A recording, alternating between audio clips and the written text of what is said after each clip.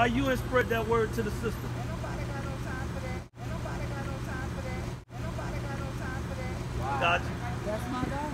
Oh, well, you heard the judgment. You know what the judgment is. The pastor had what? He ordained her as a pastor. Oh, he ordained her as a pastor.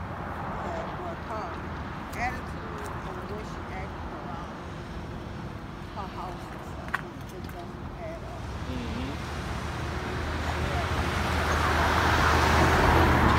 Getting on the phone talking about people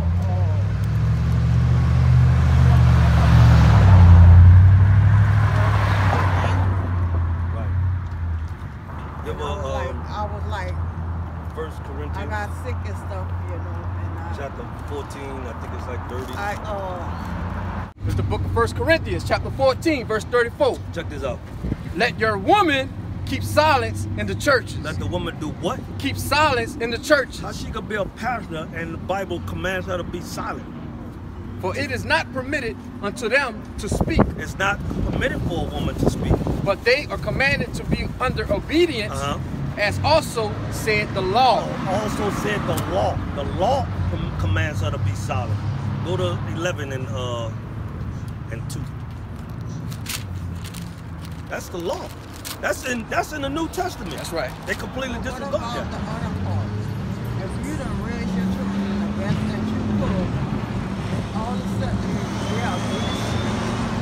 You know, they want to argue with you, but you just be solid and quiet. No. You're supposed to, let's go to teach the kids. Oh, that's Proverbs. I mean, but they're grown now. They are grown. They are not little children. I brought them up in church, but they're grown now. So they're doing a lot of things that I just wouldn't expect my children as grown adults to do. Well, that's what. It's been like plenty times I cried, but I hold my mouth. I just don't get that for no reason. That because I guess I don't do what they do. I don't go out. I don't drink. I don't smoke. I don't do weed. So, you know. It's the book of Proverbs, chapter 22, verse 6. Train up a child in the way he should go.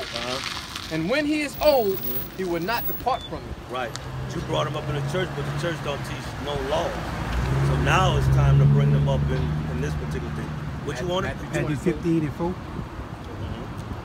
It's the book of Matthew, chapter 15, verse 4. What's up, bro? You see that? For God commanded, saying, honor thy father and mother, and he that curses father or mother, let him die the death. Let him die the death. Like me, I never disrespect my mom. I never disrespect my dad. Right. You know, so they brought me up. I mean, they didn't bring me up in the word, but they just did the best they can. How y'all doing, everybody? Right. All right. All right, bro. All right, bro. They never, you know, they never had to go and pick us up from jail or nothing. Right. You know, and back then, they would whoop you. Your neighbor would whoop you, and Right. Now go back to Leviticus.